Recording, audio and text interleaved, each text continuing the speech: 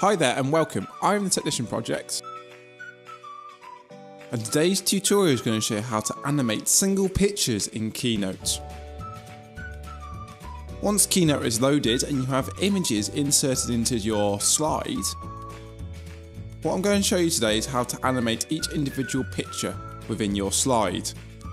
We're going to go to our second slide. I'm just going to duplicate it till we got a backup of the slide. We're going to click on slide 5 now, and we're going to select an image, and then when you select an image, a little box appears around the image to know that you've selected the image.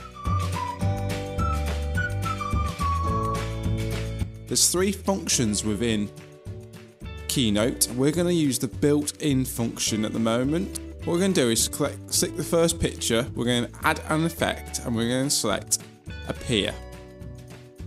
And it will appear just like that in the preview.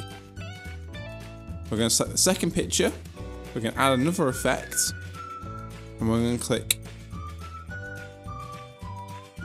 Blur. So it's going to blur in. We're also going to change the duration to 3 seconds and preview that one, so it's a long, slow blur.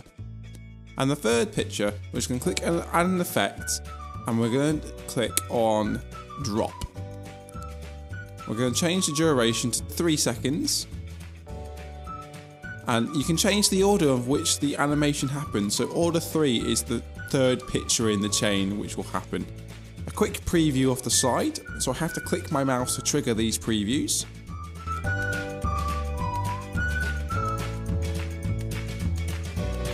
And there you go.